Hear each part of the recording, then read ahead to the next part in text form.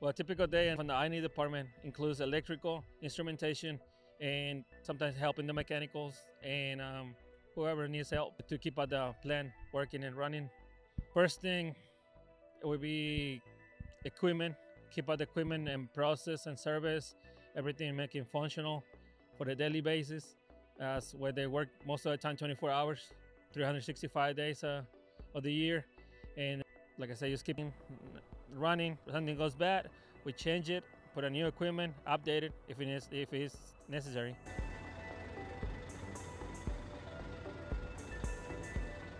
I like working, and sometimes the day goes too fast. Sometimes it's a challenge because we wanted to get it done. Working on something, I wanted to start to the end, make it work. If I don't see it working, sometimes I feel like I fail at some point, but it's just to make it, see the production coming up, you know.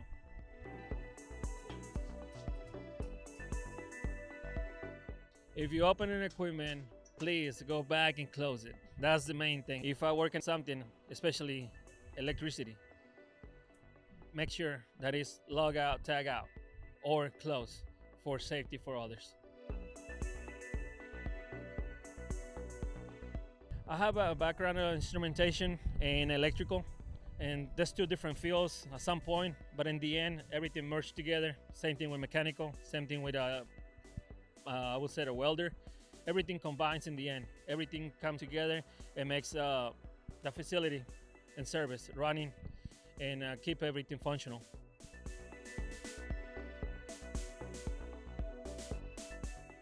I was wondering in the beginning when I was hired for the city, saying what an electrician has to do in the water department.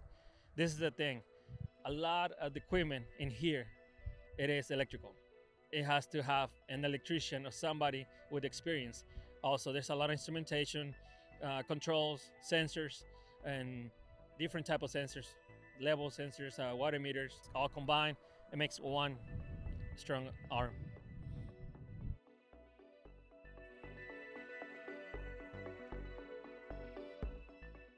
For experience right now, Village Creek area, we had a really good team. We all get together in mornings and see how many people it's gonna take to get the job ready. If it takes more than one person, we all jump in and try to get it done. For example, let's say we had to pull wire.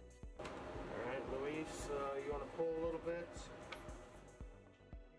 It would be hard for one person just to pull the wire, push it in and pull it out. It would be easier as a team player and a team member to have a lead person as well, but everybody pull and push at the same time.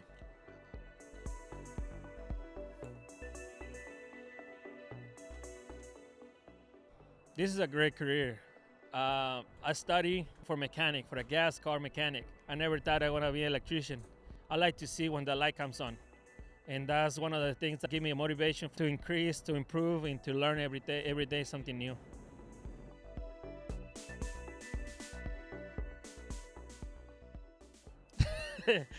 I have not. I have seen co-workers just get a little shock. I got a person that literally jump almost 4 feet, somehow touch a wire with the metal part. You just see all the sparks, and I look over. The next thing I see, he was like 4 feet away. How he did it, don't know, but just be careful.